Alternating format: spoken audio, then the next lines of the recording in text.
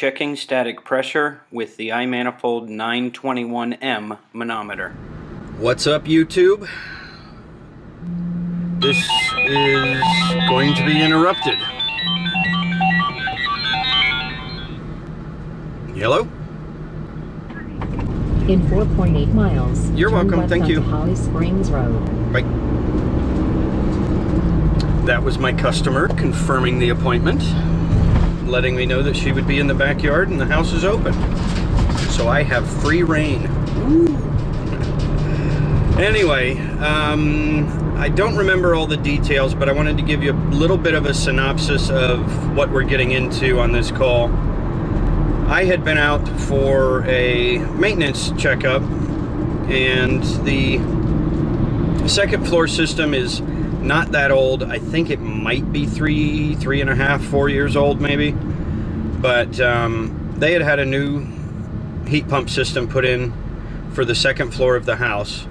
And when I did my tune-up maintenance, I noticed that the static across the return and the supply plenum was pretty high. If I remember anywhere near correctly, it was like 0.7 inches of water.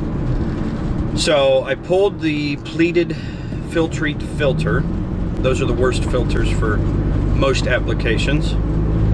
But I pulled the filter out and the return static dropped down, but then the supply static jumped and we still had high static. And based on the blower performance data, the static meant that the system was not pushing anywhere near the proper amount of air. I believe it's a 2-ton, and it was running maybe 500 CFM for a 2-ton system with the static where it was based on blower performance. So I recommended, that we do some duct modification to try to reduce that static, that they downgrade the filters so that the filter is not restricting airflow. And they've downgraded filters from what I've understood talking to them since then, but they still have high static issues because of the inadequate supply. But that's what we're getting into. We're going to do some duct change on the supply side to get that overall static down and get their airflow where it should be for their system. So stay tuned and we'll dig into it here in a minute.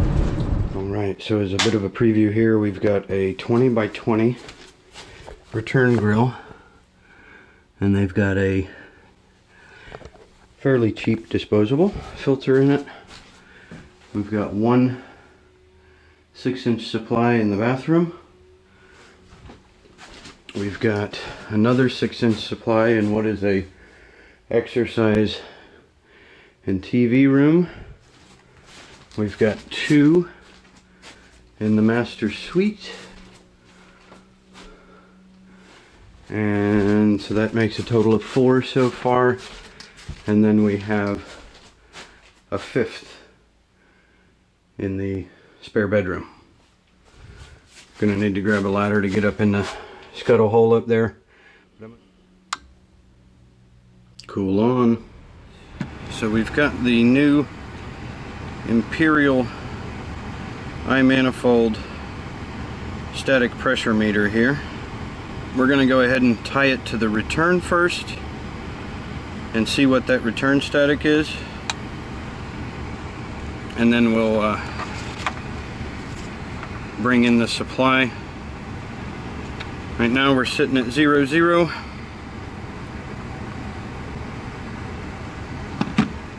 Alright, so we have a 1/4 inch of water on the return.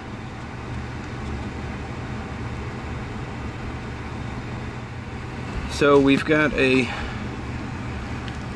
0.65, and you'll see my notes here if you can read it. That's what we had left it at this point. We are on speed tap 3 at 230 volts, and we're not doing too bad, but that's a high static the registers are noisy and whatnot. So this is where we got it. 557 CFM out of a ton and a half at 0.7, which is where we're trending. We're trending a little closer to 0.7. We're 428 CFM.